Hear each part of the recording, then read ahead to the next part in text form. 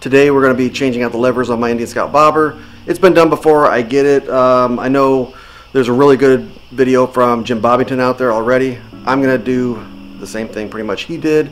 So yeah, let's try it. So what I've got now, which everybody's got, is the stock bobber levers. My bike is getting less and less silvery, so one of the last remaining pieces of silver is these levers, and that's what I want to try to get rid of today. So I'm going to do something a little bit different. It's going to match my bike sort of. There are going to be some little pops of color that are going to come out, and some people are going to be like, what in the hell did you do that for? And some people might like it, so let's get busy. Alright, so the Jim Bobbington video makes this part look really easy, which he must have had a lot better luck than I am, because this thing does not want to come out at all. Trying the razor blade method, and I've also got a pick that I'm using to see if I can get in there. 1 hour later.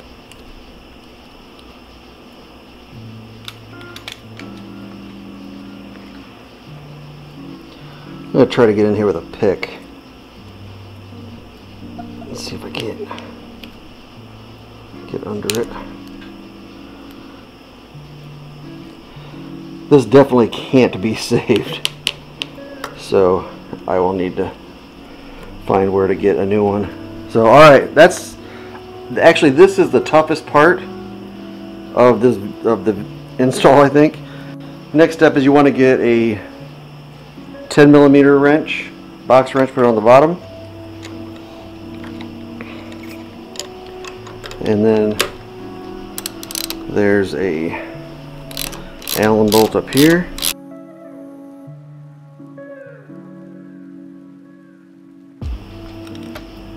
and this just comes out.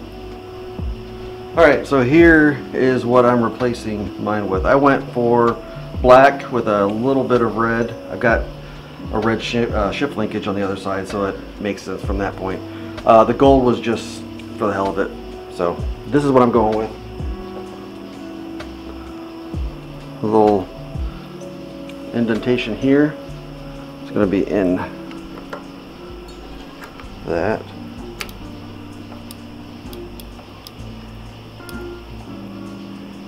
Alright, let's put this in here.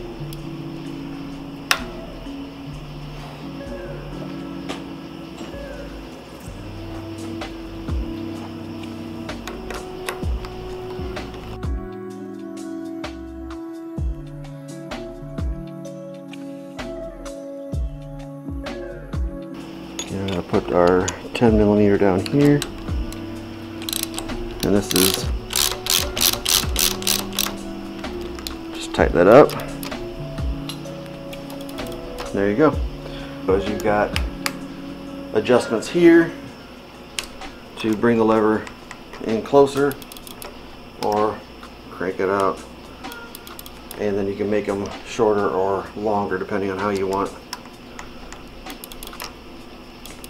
So actually it looks pretty cool.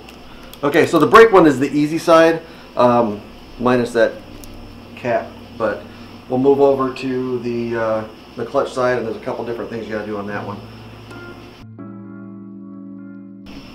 Let's see if this cap comes out any better than the other one. Oh, there you go. Got that one out. That did come out ultimately easier, yet at the same time suboptimal. And there should be a 10mm nut at the bottom of this one as well.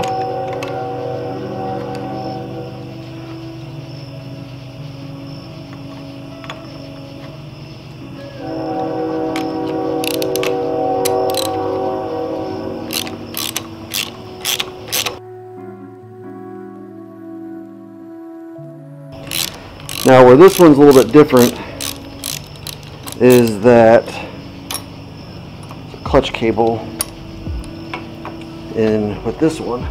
So we need to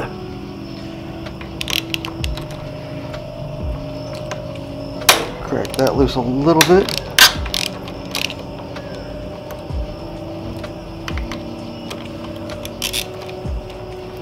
So I can get some room. And what I'm going to need to do is go over on the other side where the clutch cable is and give it some slack over there. So, all right, so here's what I'm going to do. I've got an adjustable wrench. I'm going to put it over here and give this a little bit of a turn to get some slack on the clutch cable. And then, actually I'm going to have an assistant hold this like this, and then I will adjust, or I will replace the clutch up there, and then we'll let it go. Okay, so I got the slack off the clutch. Cable allows me to pull this out a little bit, and then if you've ever worked on a bicycle, it's the same concept where that is just like a brake cable on a bicycle. So you put that in there, slide it, rotate it, and then put it back in place. So you'll see we have the same circle with a cutout here. So we're going to put that like so, get the cable in the cutout, and now it's actually on for all intent and purposes. Put my pivot bolt back in.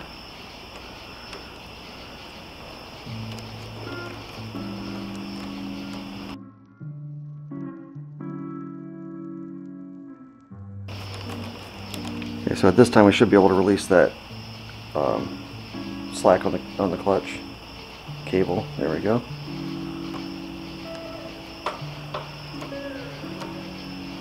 And that's it.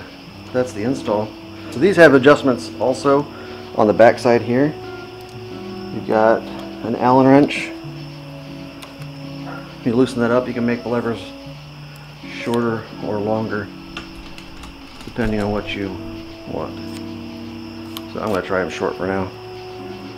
So I kind of like that look. So the only thing to do here is now I want to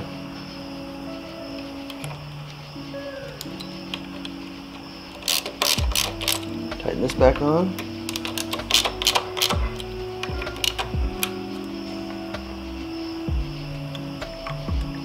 Hold our 10mm down here. Tighten that back on.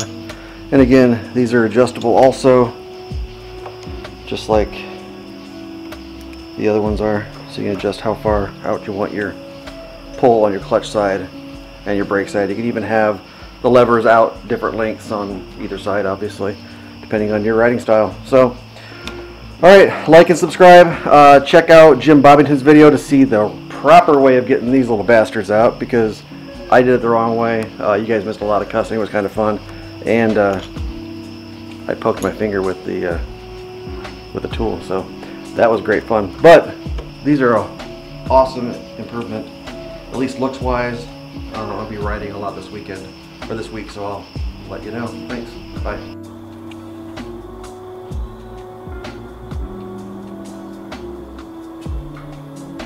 You're still here? It's over. Go home. Go. Click on some other videos, but go home.